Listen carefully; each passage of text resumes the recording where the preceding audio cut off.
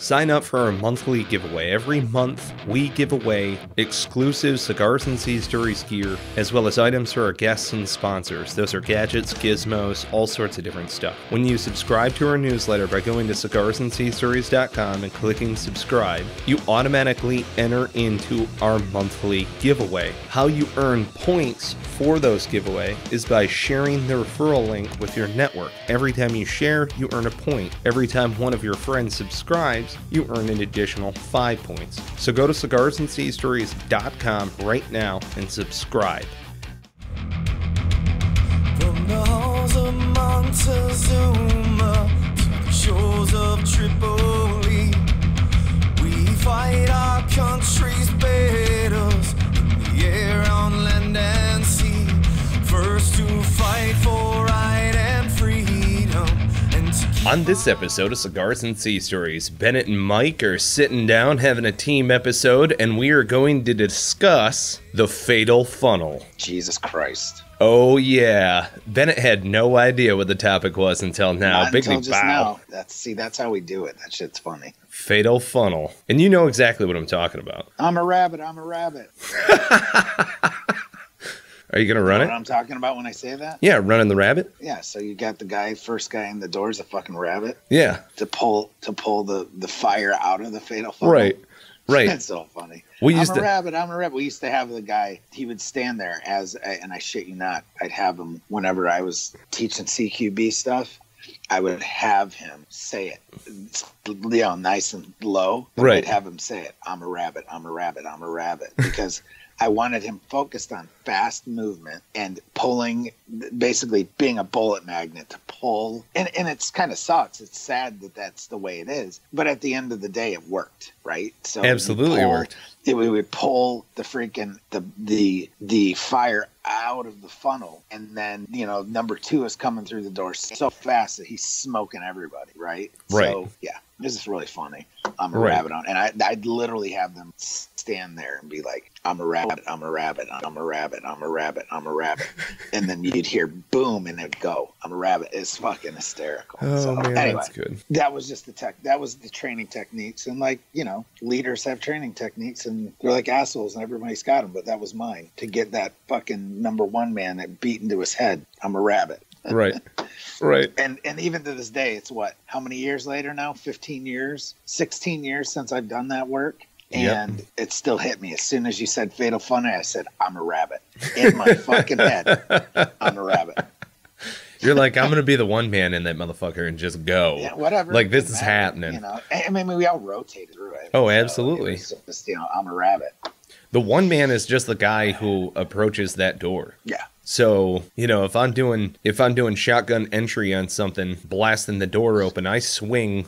So my whole thing was, if I was to breach a door, let's say, for instance, with a shotgun that goes high, low, medium, boom, and then you swing outboard and you reload your shotgun, rotate over to your M4 and become the last man in the stack. But I mean, Jesus, dude, that was way few and far between. There were rare moment that I got to blow open an Iraqi's door.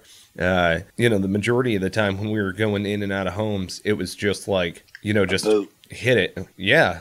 Just turn around, donkey kick it. The one man goes through, but it was always, if you needed to call shit out as you were going in, you could, depending on the scenario. But I mean, in the middle of the deployment, it was just, you would just flow through houses. Fuck yeah. But let me ask you a question, and this is self-serving too, but I just want to hear it. When you guys flowed through a house, did you mark doors and stuff? No. You didn't? Well, and I say it that way because it depended on the operation. If we hit a house and we had different phase line signals. What about builds? So we would mark a home. So we would either crack a chem light on a sweep, which you knew based on where all of the chem lights were, where the last phase line was, which became a freaking problem. And that's kind of what I'm getting at is did you guys mark shit with chem lights? So we did, but we also used chem lights in other various ways that were much more sparing. Because how it is, you're leaving behind trail trace. right. But number one, you guys were Marines, so you probably the budget for chem lights was probably like $100 for like the whole deployment. Where the Army literally throws, like, as they're on patrol, they would get to a corner, like a night patrol or something. They'd get to a corner and throw like 5 of them out the window to mark their route. You know what I mean? Yeah. See, I'm just saying. No. You know, but do you understand what I'm saying? So yeah. It's the difference between the Marine Corps and the Army. But anyway, I don't want to get sidetracked. Well, so marking, but what you would do also is probably mark, because if you had supporting fires, you'd have to mark what's clear and what's not. At least to know where, so the supporting fires would know where your progress was, right? So we always had, remember, we were rolling with gun trucks. So when we were moving in and out of compounds, which it's funny because, okay, so you have a compound entranceway. Yeah, there's a fatal funnel there, but that's more of a choke point than anything else. Yep. Then you actually have the entrance to the house. That's a fatal funnel. All of the other rooms are fatal funnels. There are choke points throughout it.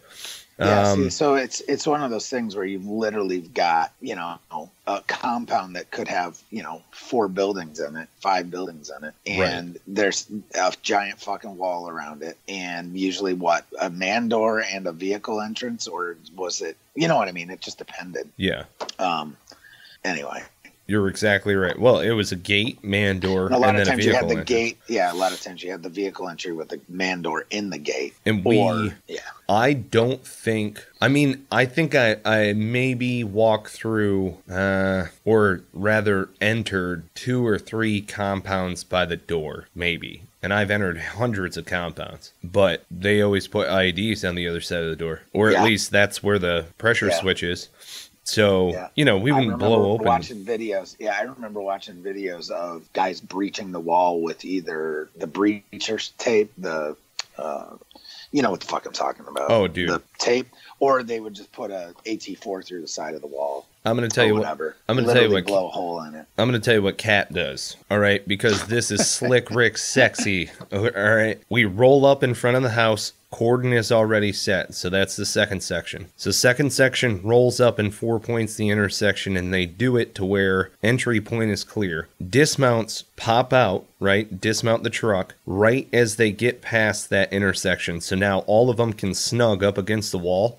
And then those gun trucks all roll right up over top of the curb onto the sidewalk up against the wall. And it's like, I got a fucking gun truck, dude. You run all the way up the back ramp, put a foot off of the gunner's turret, and then just jump into that dude's compound ready to fucking slay bodies. That's how we would get into compounds. And it was awesome. And if we needed to, and like we were doing something crazy because we did 2 or 3 sweeps through Ramadi, we'd work with tanks. And I saw a couple of times where we got to take out walls, which was pretty cool. A tank just backing into, like, oh, who put that there? Oh, sorry. And it's, you're receiving contact from the building. So all of these shitheads are trying to shoot a fucking tank with their AK-47s. Right. And meanwhile, they're like backing into their compound and just demolishing all of their shit. And I mean, what do you do? You've played enough video games at this point to play that scenario out in your life. But that's a real fuck you moment, people. That's I'm gonna die here. Like, yeah, you probably are. Shouldn't have shot at us, you asshole. Oh, man. See, I bring up the fatal funnel because it's a metaphor whenever I'm chatting with folks. Like, especially the guy. I'm like, look, man, here's the thing. You got to choose your fatal funnel. You got to come up, kind of recon that area, right? Wall body weapon. You're getting up into it, and you're pieing off that doorway, let's say. Because you're just you're like, oh, I'm alone in this motherfucking kill house, and I'm pieing shit. I mean, if you want to run into rooms and gun shit down, that's fine. But I would be pieing stuff a little bit. You know what I mean? Taking your time going through this thing.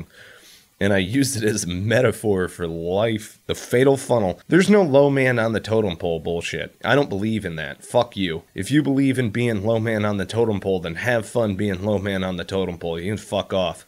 Like, do you have to do the dirty jobs? Absolutely. It does not mean that I am low man on the totem pole. Nope. And so it's like, every once in a while, you got to run the rabbit. Team leaders got to run the rabbit. Absolutely. That's it. Well, that's the fatal funnel of life. Well, again, could you call them a leader if they didn't run the rabbit? Fuck no. No, because leaders lead from the front. Right? Oh, absolutely. So at the end of the day, that's leadership 101.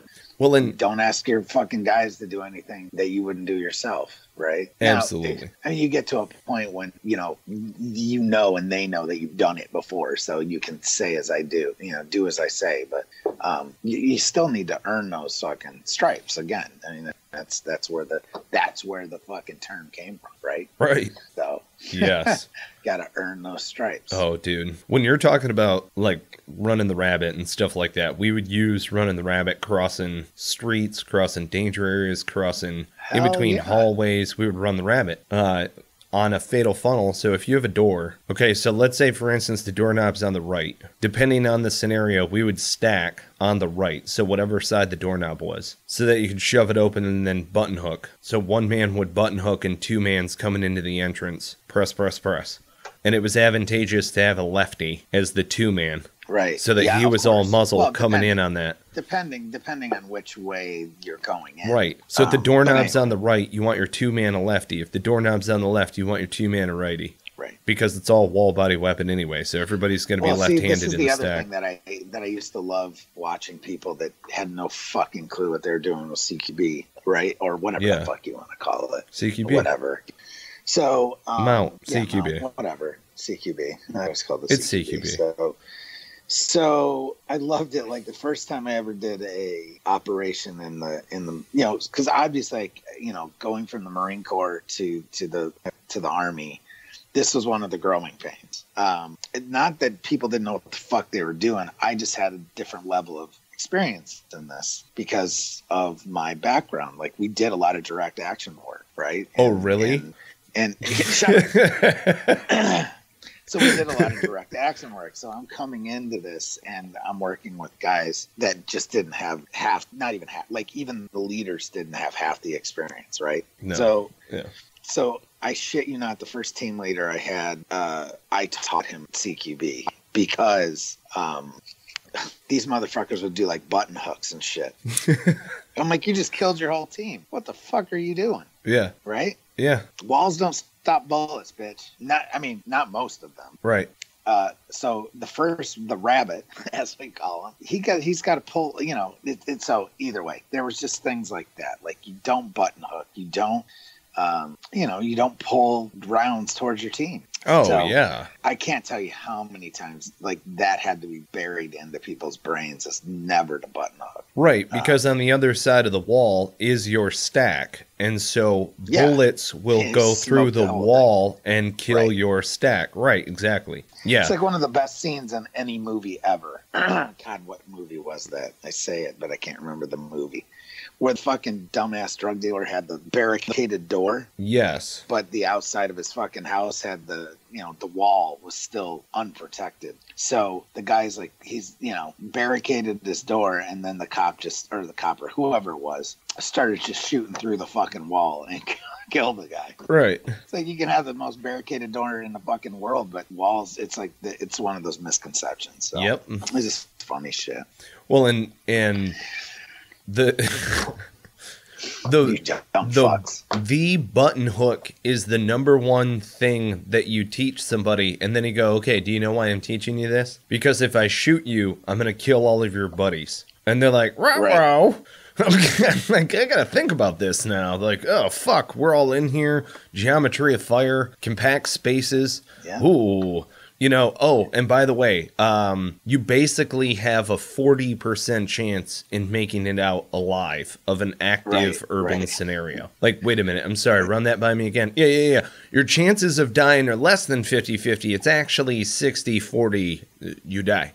So when you go into that thing, right, and our whole thing was don't go into the middle of the room, but go deep into a corner. Okay. Oh, yeah. That was our biggest thing. Make sure that you clear that corner that your team has. Okay. Oh, and by God, please stay in your fucking lane. Like you when it comes to having a lane, you have to maintain your fucking lane for CQB work. Or other people get fucking shot. I mean, I've seen it so much. Oh yeah, absolutely. Well, and that's why I would rather, it's funny because I was looking at CQB earlier and they have these double door scenarios, not where it's like, you know, you look at the hallway, and it's not essentially a double door, you know what I mean? But you look at the hallway, and here's the door, and then 2 feet to the right, there's another door. And their doorknobs are on opposite sides, okay? So they open against the wall that meets in the middle of them. So they basically butterfly open. Well, how are you going to navigate that room?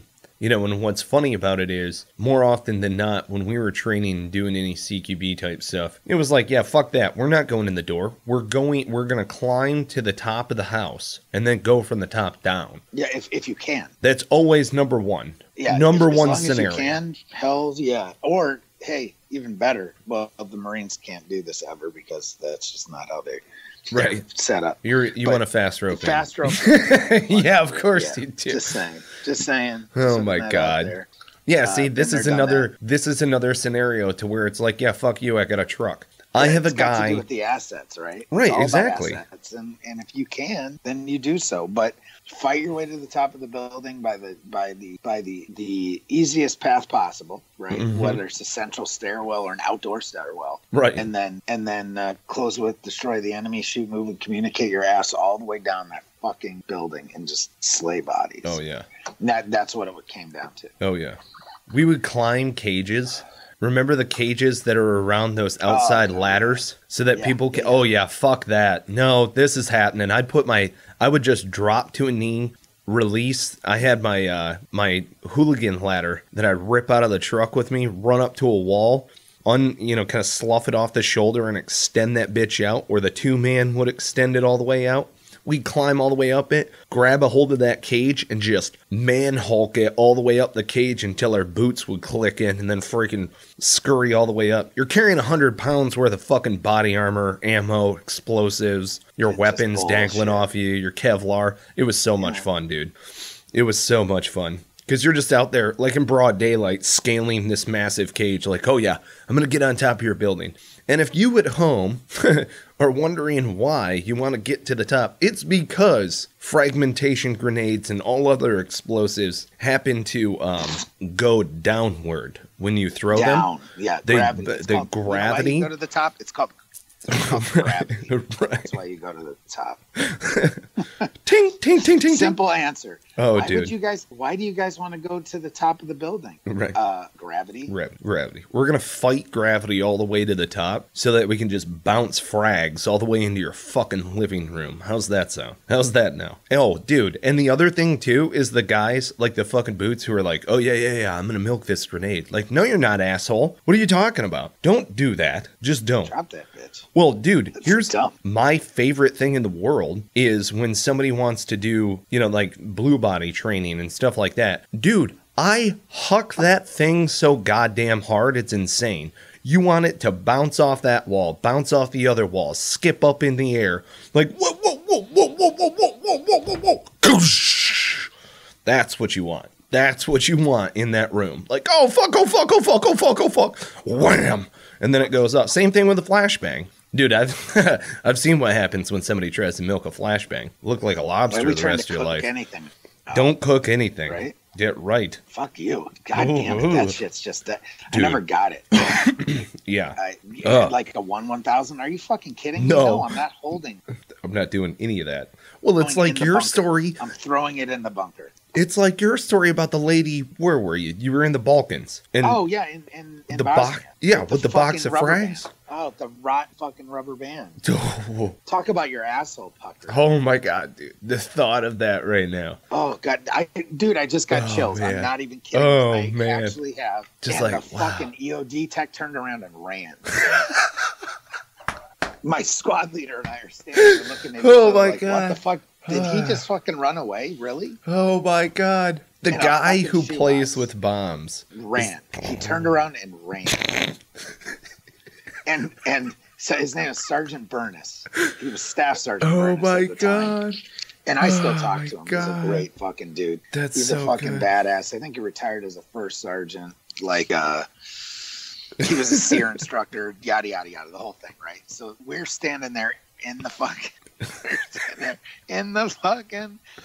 in the fucking doorway. She goes, oh yeah, we can't understand a fucking word she's saying. And then so it's me, him, the translator, and the EOD guy. He wasn't like in bomb suit or anything. No. I mean, he's just running because he's anything that came in front of us, he would evaluate it. Right. This bitch turns around and runs.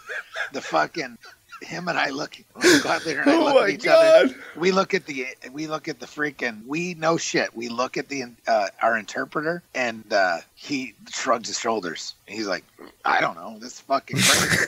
Look at this. So we're like, tell her to put that shit on. Just set it on the counter right there. Oh man, dude! And she's like reaching out to us, like take it, and we're like, no. Our hands are up, like what the? No. And so we start slowly backing away, but that bitch ran. Oh man, one of the funniest stories ever. But anyway, yeah. So the guy, I love that in his head, he's like, nope, and just nope. I'm fucking out.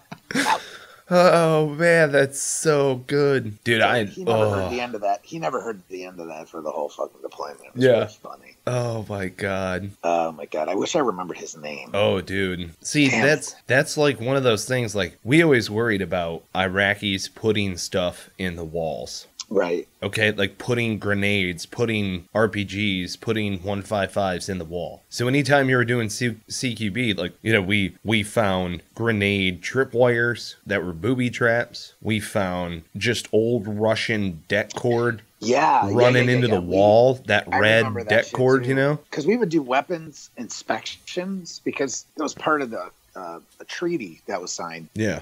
That they would only because there was just militias everywhere, each different nationality / religious sect, whether they were Bosniaks or Muslims or Serbs or whatever. Yeah. They all had their little military contingent. So we had to go. This was part of our job, is we had to go and inspect their arms. And we came into one time where shit got real as fuck because there were a shit ton of mortar rounds missing, right? Right. These motherfuckers had plastered them into a wall. Yep. But they had also the way that they had stacked them was dude, it's just right for it to go off. Absolutely. Plus they're all old as fuck, oozing shit.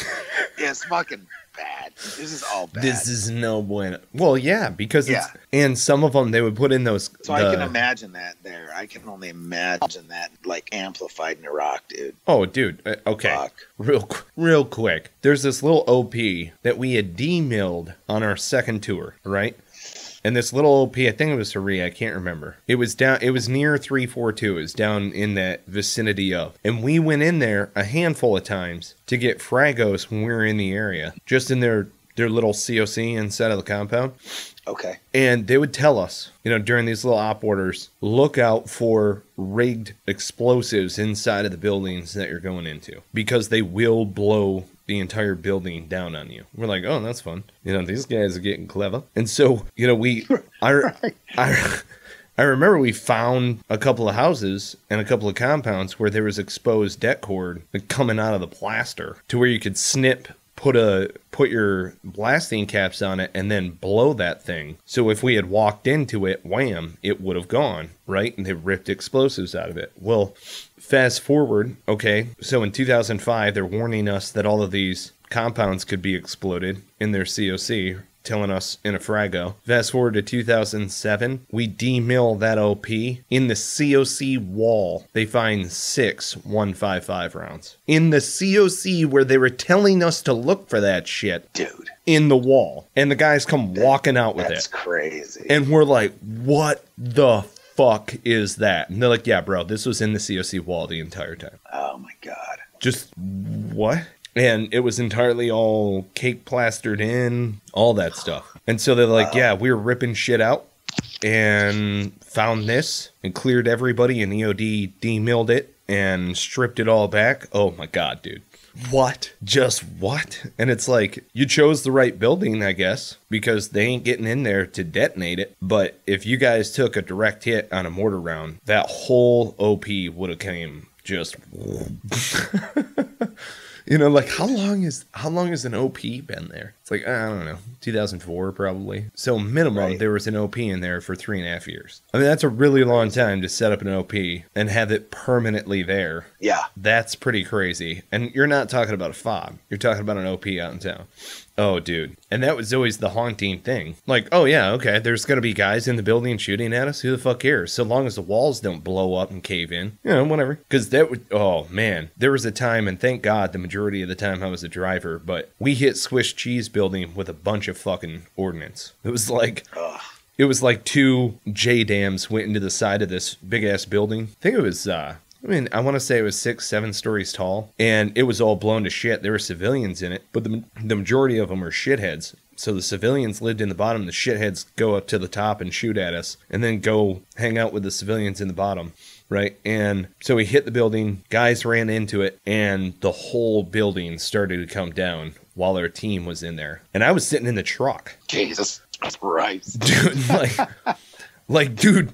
This thing, unstable. You guys need to get back to the truck. And Willie was on the hook, or on the PRR. Like, you guys got to get out of the building. And I had the squawk box in my right ear. And then I had the hook for the section up in my left ear. So I had complete communication. Blade was talking with Government Center. And Government Center is like, Swiss cheese is about to collapse. And then I heard Vehicle 4 like, you got to get the fuck out of there. And this whole thing's like... And you could hear the building just... It was like something out of fucking Transformers, dude. And our team comes just running out of this dusty fucking building with all of these civilians, and they're trying to help people out and everything else, and they're all running out of this building. You know, and you got to remember they're jumping in between all of these electrical wires that are spider-webbed off of this fucking thing. Because everybody's got a wire that's going to their house from the generator. So there's just all of this debris and shit and electrical stuff all over. It's like, oh, if the building doesn't get you, you're going to get shocked to death. You know, it's like, whoa, dude, this is crazy. And they all come jumping out of the building, running back to the trucks, and we have the doors open. They come in and get the fuck out of here. I just went as fast as I could straight towards the Government Center and busted a left. And then as we went past Retard and then up Sunset, which these are all names of streets, as we went up Sunset, the building started to like and then collapse into part of the cemetery, which they were real happy about. Let me tell you what. Oh, dude. Oh, man, that was one of those days. Fatal Funnel, man. All about that Fatal Funnel. Let me tell you what. Just crazy. What are you going to do? Oh, man. Yeah. Oh, fuck. See, that's one of those to where it's like, I want to get all of those guys on the show to be like, so what was happening in there when you were running in? Oh, dude. Yeah. Dude, I just remember, like, one of my biggest things that I just remember is just doing fucking battle drills over and over and over again. Like, tape houses, sandbag houses. Dude, just like, fuck. Dude, I was talking with Bishote the other day. We were talking about... Do a battle drill set. Oh my God, he snapped into character. Oh my God, dude. No, man. Well, the army, it's FM 7-8. This is a thing in the Army. Yeah. Well, no, it's the FM that covers infantry and squad. Right. Yeah. Right. So it's FM 7-8, but I don't remember it not for the Marines. I don't remember what it is. I remember FM like 90 something or other that was mount shit, but I don't remember, like, you know what I mean? The name of the pub, right? The what? The name of the pub that covered it, right? I can't remember the field manual either, but I know that it fits within 9000 series training in the TNR manual because I'm a nerd. Right. I went through the TNR manual and I was like, what is the coolest thing in the TNR manual that I can check a box in to complete everything else for the PAT team? So we went out and we would do the pistol training, you know what I'm talking about? And we would do CQB with pistols. We would do Fatal Funnel shit with pistols. Sure. And I was like, great. So what we'll do is we'll go out and we'll check all of the boxes there, and then we'll do CQB training, and that covers everything in between. That's your entire combat pistol shit. So you're asserted all the way out. And I would purposely do that in the training room. One of the things that they actually got smart about which was kind of cool, is that they actually did like a joint forces doctrine with, you know, military operations in urban terrain, which made a lot of fucking sense. Yes. Finally, for some of that, because we were all doing the same work, right? Yes. So they finally did that shit, but I don't know what any of it is anymore. Like I said, I've been out of the game for a long fucking time. I mean, I did plenty of the shit in private too, especially when we would, you know, play fucking laser tag at the nuclear plant. That was always fucking fun. Yeah, and all these tactics came in very handy, right? But yeah, dude, I've been out of the game for so long. Oh, man. For us, it was always out at range. So range 215, 215 Alpha were just these little mount towns when I joined the Corps, right? And when I got to 3-7 and started doing mount training with them, we would roll up, and they were honestly, no shit, the size of like just two little main streets is all that it was. Right. Now, like I remember at the tail end of my time in the Corps, when we went out there, you're talking about whole cities out there, out in other training areas. That being what everybody knows, there are other training areas around Twin Palms that if you don't know, you don't know. But there are these huge, massive fobs that they created. They're just, I mean, holy shit, dude. You know, what they did in taking all of these old construction containers, Connex boxes, and creating all of these mount towns is just absolutely amazing. I mean, it's just nuts, dude. And when we started going through it, you know, you can tell. Obviously, like the walls, they try to make them rock and blah, blah, blah. It's some Hollywood shit. We understand that. Not everything looks identical to Iraq or Afghanistan. I get it. Right. But you can put little strips of wood, for instance, in the door. So that way when you kick in the door, it's got that, you know, feels like you're kicking a bolt through. The containers themselves have furniture in them, so you have to contend with furniture. You know, CQB, there's shit on the ground. Oh, yeah. No, the last big mount exercise that I did was and this dates me, so anyone that listens will know. Was at JRTC. God, this is like 2003, maybe. Yep. 2001, maybe? Not 2001. Yeah, 2001, prior to 9/11, before we deployed to Egypt, right? Yeah. So we were in, we did one at NTC, but either way, there's a mount city at the Joint Readiness Training Center that's in Louisiana called, it's Shugart Gordon, nice. Named after Shugart Gordon. Yep. Guys with Black Hawk Down, right?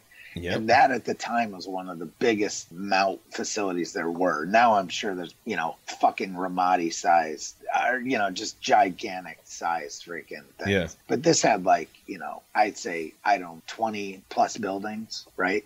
Everything from a hotel to a hospital to a town, you know, houses and post office and city hall. It had a sewer system, everything. Yep. You got to crawl through culverts and do all sorts of shit like that. Shit. Oh, yeah. We got our clocks cleaned going through the fucking sewer one time. But anyway, that's another episode. But yeah, man, it's fucking crazy. Just trying to get that foothold where you get one building on the outskirt, and holy shit. Oh yeah. Op 4 is a fucking nightmare. But anyway, yeah, I was that guy. And then we got you know, then everyone deployed to Iraq and did that shit for real. So fucking crazy. See that? I don't even know if Shugart Gordon exists anymore. I'm sure it probably does, but it's you know, it's tiny compared to what they've got to have now. But maybe not. I don't know. Yeah. See, that's awesome. There you go. Factoid of the day. Yeah. There you go. All right, we got to wrap it up. We do. I love shooting guns and stuff. You know, if anybody out there wants us to play Op 4, the opposition force, we'll totally do that. Totally do that. Should start an Op 4. I'm sure there's plenty of them out there. Oh, yeah.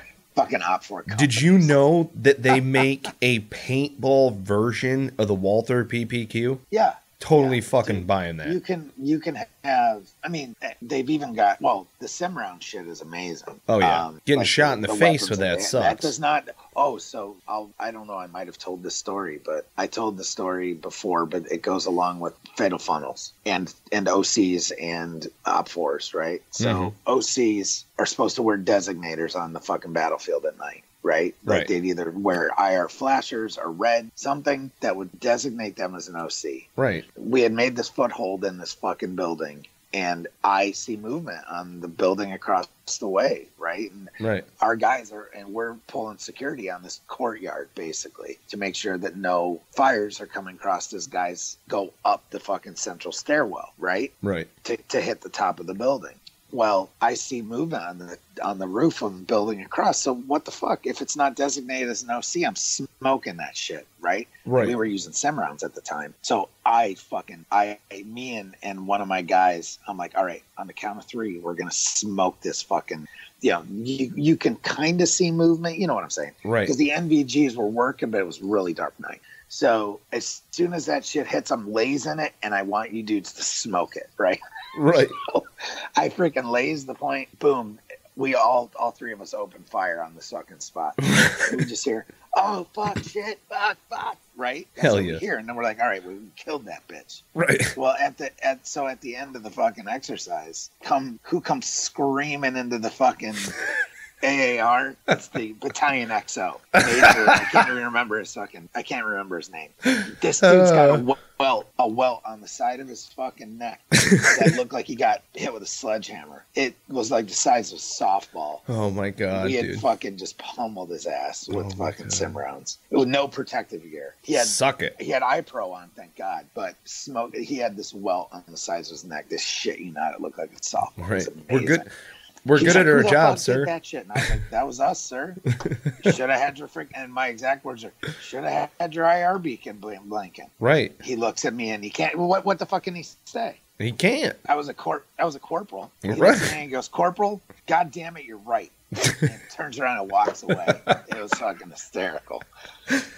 That's good shit. Anyway. There you go. Fatal Funnel, bitches. Well, there you are, folks. That's why you listen to Cigars and Sea Stories. Be sure to subscribe, rate, and review the podcast. Check out the reviews on cigarsandseastories.com homepage. It's awesome. You guys are great, and we love those reviews, and you're just awesome. So thank you so much for listening. Lately. Yeah, man. I mean, read really through them. Cool. Like, people take the time out of their day. Okay, giving us 5 stars is amazing, first of all. But you're taking time out of your day to write a review? Like, you guys rock. Anyway, I love you guys. That is cool. So that's cool. Thank you. We really appreciate it. Gay. I am. I'm a little gay for our audience. It's okay. Little gay. It's a little something. Thank you so much to our collaborators, our network over there, Heroes Media Group, which they're doing amazing things. I just had a regroup with Adam Bird. Oh, man. They're just, HMG. Check them out. Couple new shows, things going on over there. Yeah, man. That's pretty nuts. Spartan Media. So if you guys are in the trades or the construction or contracting and you need a new website, Spartan Media can hook you up. That's one of the things that they do. If you need help with marketing and getting the reviews and doing social audits and all of that other good stuff, work with McPherson Marketing Group, all right, which is another one of our collaborators, McPherson Marketing Group. And I want to do a special thank you to Hakoa for working with us. And we're going to do an episode on Hakoa and how this works and how we fit together and 5P and all of that other stuff coming together as a thing. It's awesome. Paragraph. Right. Well, and you'll see, folks at home, how Hakoa fits into this whole grand scheme maneuver and what we can really offer together, which is really neat. So that's coming up in a later episode. But thanks so much to everybody who continues to listen to the podcast, continues to share, continues to like us on Facebook, and go ahead, share all of those great posts. Bennett is the mastermind behind that, so you can blame him if it's annoying as shit. Anyway, love you guys. Bennett, you got anything for the peeps? I'm the king of spam, so it's very spammy. I'm the king Other than that, I got nothing. I'm the king of spam. You got to say it creepy. I'm the king of spam. Say it creepy. Come on. Yeah. Spam. I'm the king of spam. Got that fucking voice. Let's throw it down like that. Oh, God. Anyway. And on that note, we cue the music.